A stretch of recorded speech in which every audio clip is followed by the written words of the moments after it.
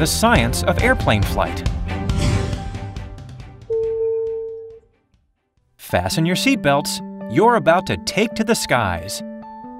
Flight 001, you're clear for takeoff. Roger that.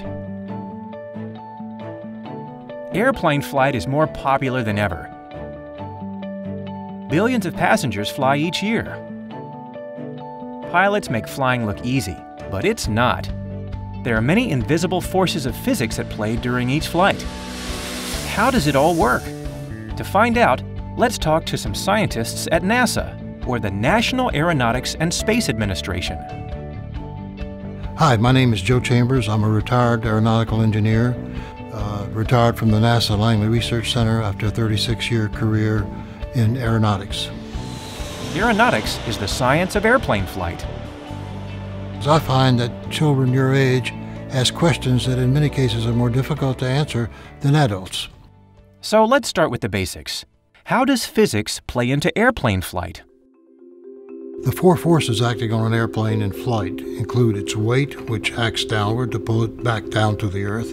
That force has to be overcome by aerodynamic lift, which lifts the aircraft and enables it to go to altitude.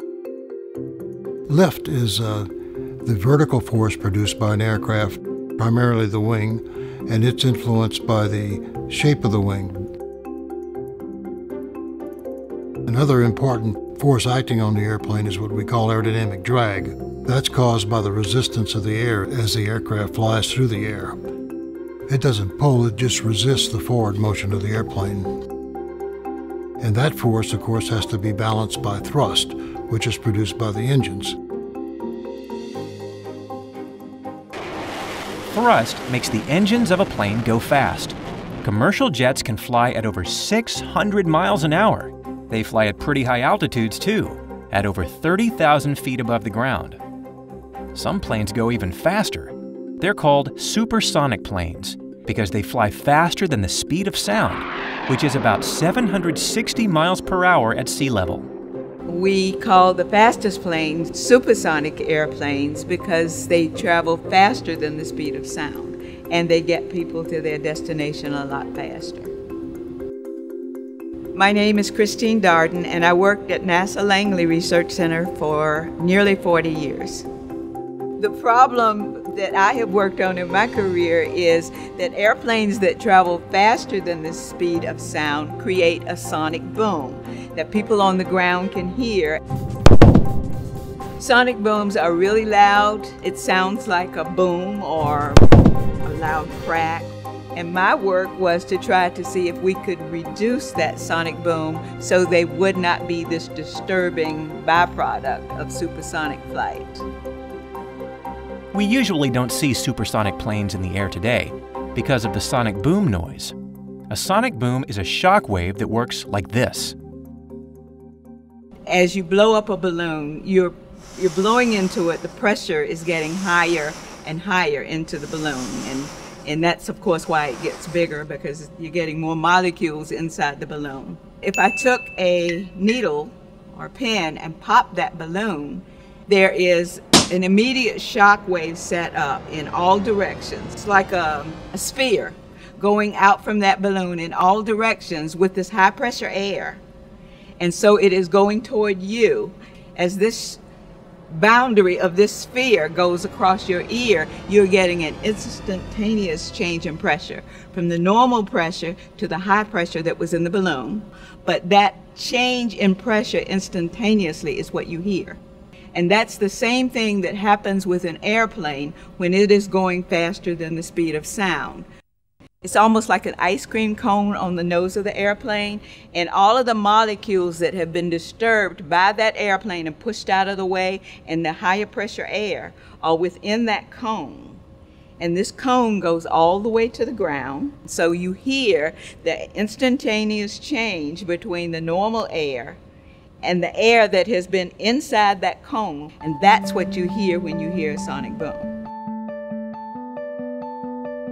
One of the approaches we took to trying to change the sonic boom was to see if shaping the airplane differently would impact the sonic boom. And so sometimes you find the airplane might be longer. One of the ways that we test out our ideas about how to reduce the sonic boom is to build models of the designs that we think might work, and we would put that model in a wind tunnel and measure the pressures coming off that model.